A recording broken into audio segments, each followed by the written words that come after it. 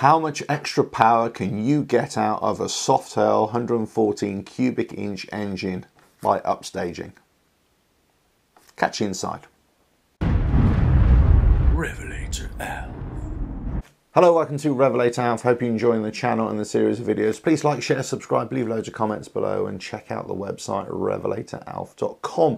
So in this video I'm talking about the Harley Davidson Milwaukee 8 engine, the 114 cubic inch.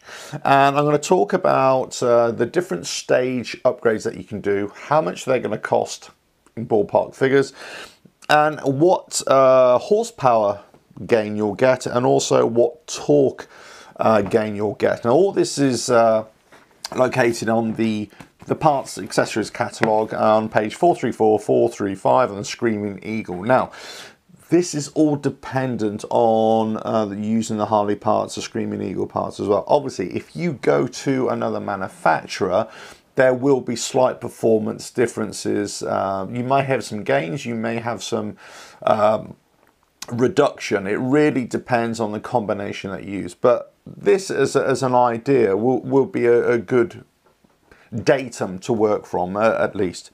So let's just talk about horsepower first of all. The stock horsepower from the 114 cubic inch engine on a Softail. I ride the Sport Glide, as you know, with the 107. But 5,500 RPM, you're talking 80 horsepower to the rear wheel, and this is all corrected for the rear wheel because essentially that's where all the action goes, right? Okay, for a stage 2 on the 114 cubic inch with the horsepower cam, the extreme air cleaner and the street cannons, you're going from stock at 80 horsepower, and that's going all the way up to just below 110 horsepower, about 109 horsepower there. So we're talking in the region about, what's that, 29-ish? 29, 28, 29 horsepower gain. Now, stage 2 with the torque cam, obviously because it's a torque cam, you're not going to get the horsepower on this. It's got the ventilator, air cleaner, and the street cannons. Here, we're talking at about 100. So, yeah, let's say 99. Actually, that would be fair to say on that one. So, what, 19, 20 horsepower gain. Stage 3, which effectively you're changing the 114 to 117 cubic inch with extreme air cleaner and street cannons here. We're talking that is actually going to just below 110. It's about 117, 118 cubic inch. Actually, so if you just went with a stage 2, you're getting more performance than with a stage 3. Or more horsepower, I should say. And then you've got stage 4. Yeah, and that's when the big guns come out. You know, extreme air AC, street cannons. And that's taken up to 116, 117. So you're looking at 36, 37 horsepower gain from the stock to the stage 4. The torque is a bit of an interesting one. If we look at the torque at 5,500 RPM, that's where it starts dipping off. Actually, the biggest torque is always at the lower rev range, not in the higher rev range. The horsepower is in the higher rev range, okay? That's basically just to keep things going, maintaining speed. But to get something in motion that's at lower RPM, that's where the torque comes in. But at the higher torque reading, sorry, at the higher RPM reading, 5,500, the stock is at 78 foot-pounds of torque to the rear wheel. Stage 2 is actually at 105 foot-pounds. Stage, that's with the horsepower cam. Stage 2 with the torque cam is actually down at 93, 94. And with the stage 3 with the extreme AC and the street cannon, so that's at 102, 103, very similar to stage 2 actually. In stage 4, yeah, that's when it gets noticeably different with the extreme AC and the street cannons, and that is at 102 at 103. So between stock and stage 4, we're talking 34, 35 foot-pounds of torque gain. That's what we're talking about. Now, interestingly, if we bring the figures back 3,500, the biggest torque gain that you will get, or the highest torque figure that you will get, will actually be from a stage 2 with a torque cam, and that will give you 120 foot-pounds of torque, as opposed to the stock, which will give you at about 106. So we're talking about what, 14 foot-pounds of torque right there. Stage 4, it's actually got a lower foot-pounds of torque there. It's actually just at about the same level as stock. But that's when it starts to climb up afterwards, and that's when you're going to get the performance gain afterwards. I think it's really interesting here when you talk about the money here for each one. Let's say for a stage 1 upgrade, it was stage 1 upgrade is about 800 to 2,000 pounds. Do the maths with the dollars and euros, but a similar kind of cost. If we're looking at stage 2, another $1,250. Stage 3, $2,750. Stage 4, $3,650, pounds, whatever, shekels. It could be whatever it is.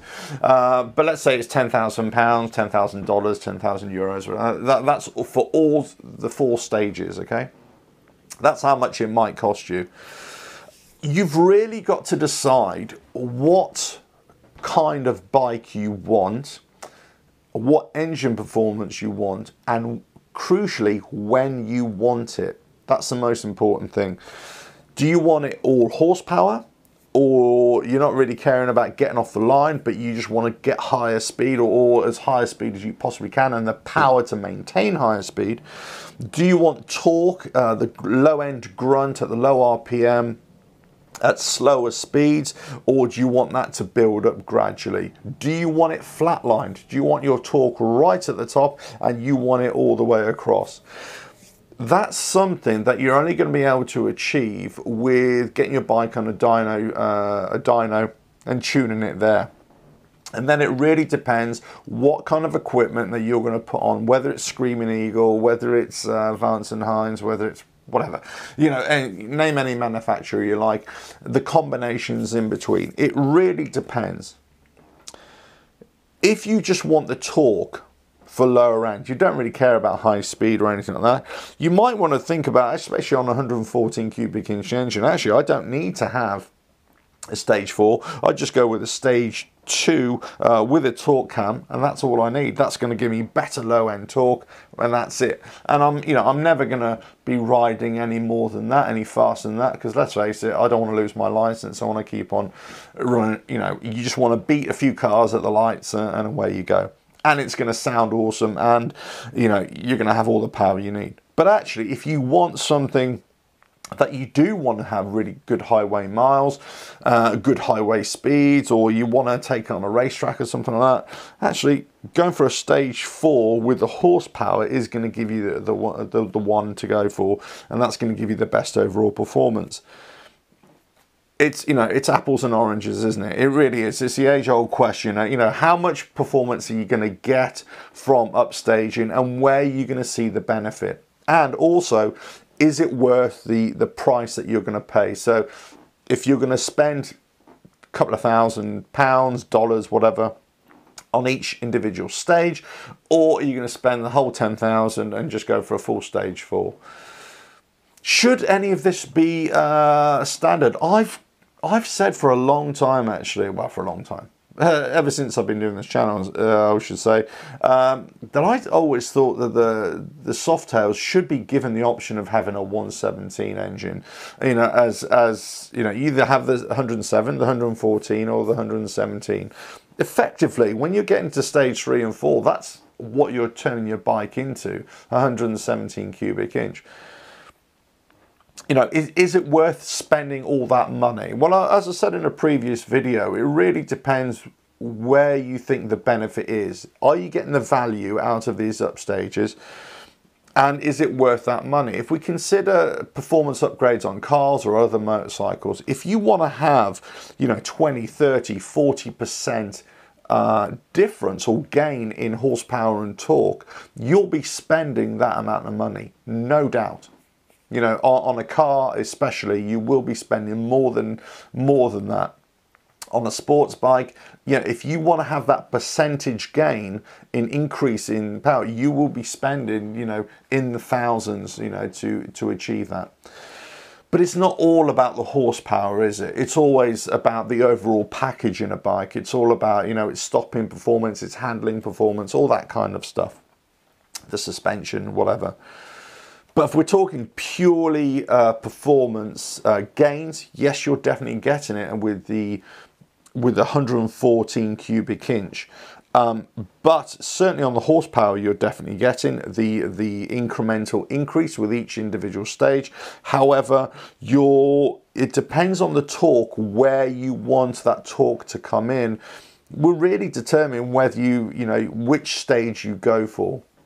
Then also depends which individual components you use, what tuner you're using, where you will get the most benefit, and at what RPM will you get it as well. Again, how much is this going to cost you? It could cost you even more than 10,000, 15, 20,000 just to actually achieve what you want to achieve it. The only advice here is to, you know, do your research. Do your research before you actually, you know, leap in with both feet and choose something that may or may not be suitable for your kind of riding as well. Speak to lots of different people. I wouldn't just speak to a Harley Davidson dealership, but they are a good source of information, of course. But they're going to be talking about a lot of their Harley products, the Screaming Eagle product. See if you can go to independents, look at what other people are riding and what they're using as well. And actually, if they've got any dyno figures for the performance upgrade that they've done, that will be the best one. If you know if there's a dyno tuner in your area, see if you can book an appointment with them and speak to them and see what their experience is of tuning Harleys and the different equipment that they've got on there and what performance figures they're getting out of. Because essentially, that's the only gauge that you're going to have to really determine whether it's worth it or not, whether you're going to get value out of it or not. And at the end of the day, it really doesn't matter what another bike does or what another manufacturer does or what another person thinks. Actually, it's about your riding experience and what you want for your bike that's going to be the most important thing. But anyway, a lot of this information, as I say, as a datum, as a good starting point to start thinking about this, is all in the parts catalogue. So this is 2019, but depends which one you've got, of course. Page 433 or 434 or 435. You've got the 107 and the 114. You've got, obviously, for the different models as well, you've got the Touring, the CVOs, all that kind of stuff as well. I'm certainly not saying that you have to get Harley parts here, and I'm certainly not saying that you even have to do stage upgrades. You might be perfectly happy with your standard stock 114 cubic inch engine, and if that's the case, no problem at all. In fact, I salute you, my hat off to you. I'm kind of in that ballpark myself. I think they're really great engines, and there's enough power there as a stock bike. But this is all about tailoring to individual tastes. And Harley Davidson have always done this. You know, this is nothing new. This is nothing we have to start banging the drum about saying, why isn't all this standard? Well, I kind of think it should be standard anyway. All this performance should already be there. Personally, I think it should be. But at the same time, Harley have always done this. They've always produced a base model, then it's up to everybody else to, or you as a customer, to start putting on add-ons as well. That's the Harley model of business. That's the way they've always done it for the last 60, 70 years or whatever. So, you know, this is the way it is really.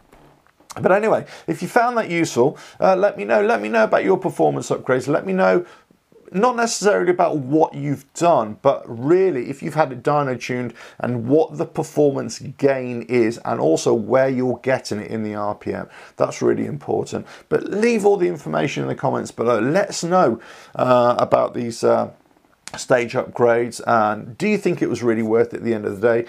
Are you really happy with a performance upgrade? Have you done a performance upgrade and then you've done another one, you've changed it again, and was it better? Was it worse? Right, leave all the comments below. Please like, share, subscribe. Check out the website RevelatorAlf.com, and I'll catch you on the next video. We're coming very soon. Ta-da now. RevelatorAlf.